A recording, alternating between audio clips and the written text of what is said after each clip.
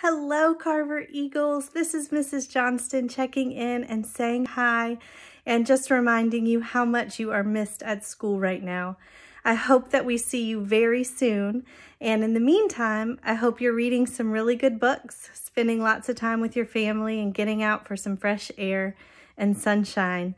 I wanted to share with you a few books that my daughters and I, and Sawyer, have been enjoying at home.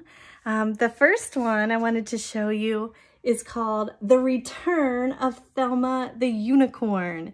The first story is called Thelma the Unicorn, and it's really fun if you haven't checked it out. And then this is the sequel, The Return of Thelma the Unicorn. And the other book that I wanted to show you is called When a Dragon Moves In. And it is about a fun day at the beach with a lot of imagination. I think you would really like it. I'm going to include a link to a website called Storyline Online, where you can find tons of books read to you by actors and actresses, totally free.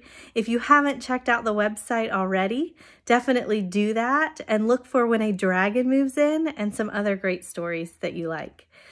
Please take care of yourselves and know that your teachers are missing you and looking forward to giving you a big hug soon. Take care.